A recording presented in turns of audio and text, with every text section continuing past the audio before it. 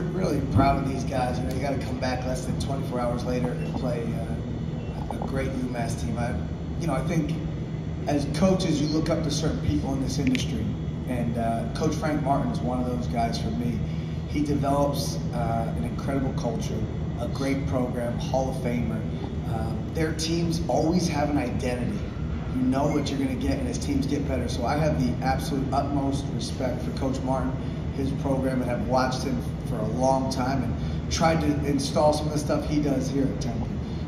But again, really proud of these guys. I thought we really stepped up. First off, thank you guys for staying. It was a long game, right? I know that seemed like a long game. But we're happy to get out of here with a win and get back home and then take care of our academics tomorrow, then we get focused on the next one. Questions for student athletes? Jamal, you reached the 2,000 career point mark tonight. Just how do you feel reaching that milestone? It feels good. I mean, it feels even better getting in a win. I mean, I honestly didn't know I even got to that mark.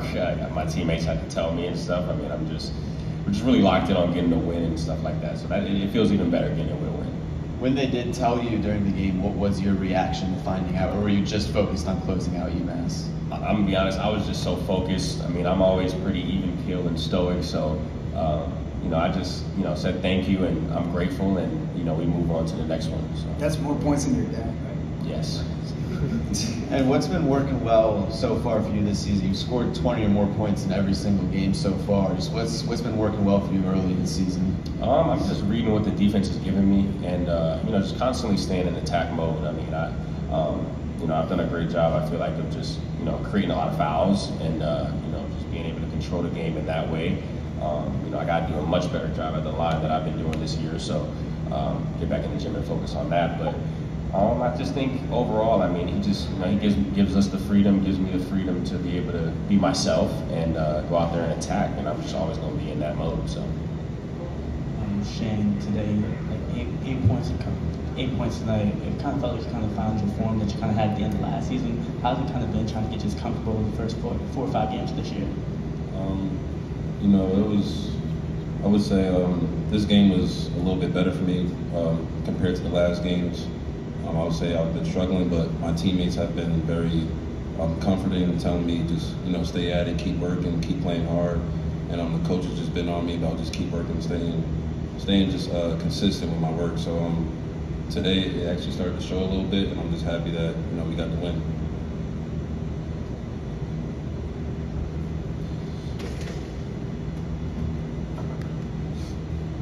Jamal, now you're in the AAC, and you got Houston in your conference.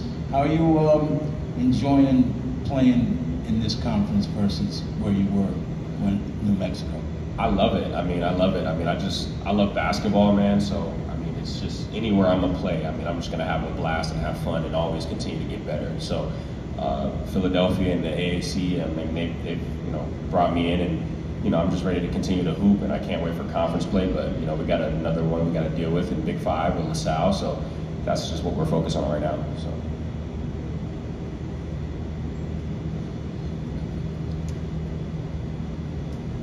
Hey Jamal, so every game kind of takes on different character. This one was sort of the refs were calling a lot in both ways. How do you adjust to that?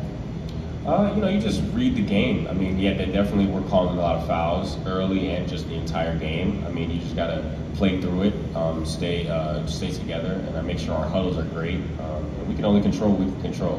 We can't control how refs are going to call the game or what calls they're going to call or hand checks, whatever. We just got to keep playing and keep being together and just keep believing in ourselves. So that's all. How do you feel like your press break? There was some very good and then some miscues. Yeah, we're not a finished product. We got some things we got to correct, which we will. We're glad we get to go back and rest and have a week before we play. And then, the beauty about the game and about us is we have, a lot of improvements to make, but I feel like we're pretty good. So we're going to do that and be together and continue just to get better every day. Adam, I want to ask about the lineup change, right? I don't know if you're trying to spark Shane or get more production from the bench. What was it about? Yeah, we've had some different lineups this year. We just went a little bit of change with the matchups. I thought Zion Stanford tonight was awesome. I thought he played great. I thought he was under control. He did some really good stuff. I thought Shane was really good. You know, Shane missed the first 25 practices of the season, so he keeps coming back. And guys that know him know the type of player he is. And I thought, you know, we just wanted him out there to start. And you know, again, it's a team effort. It's 16 guys, so just a small change from last game. But I thought Z and Shane were both great tonight.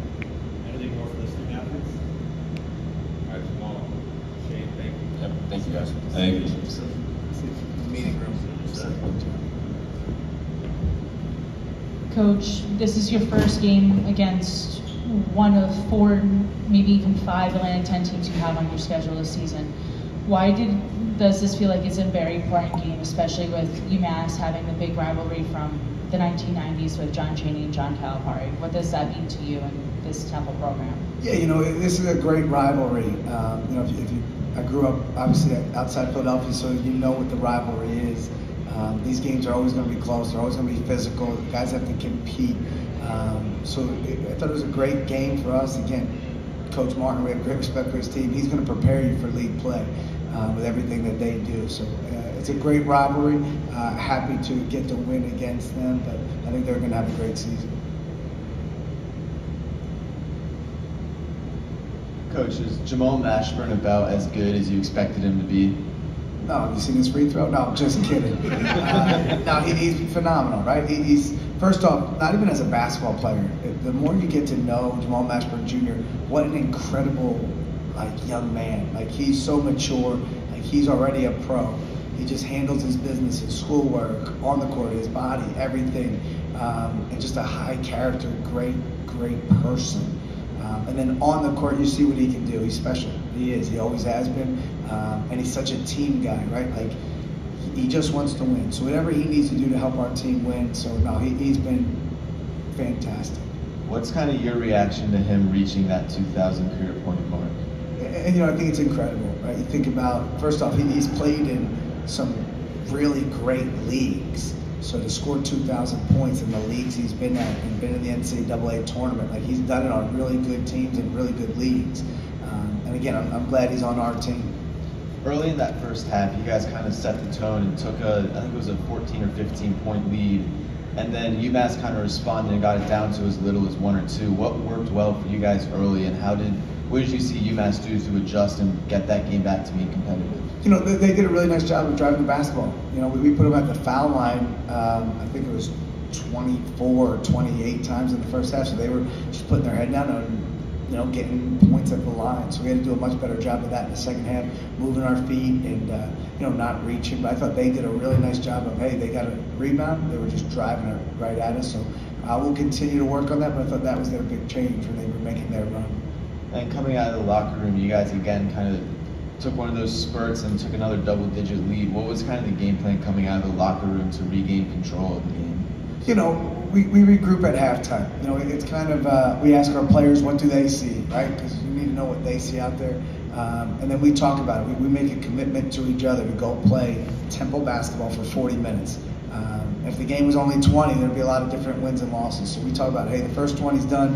What can we do in this next 20 to continue to play Temple basketball?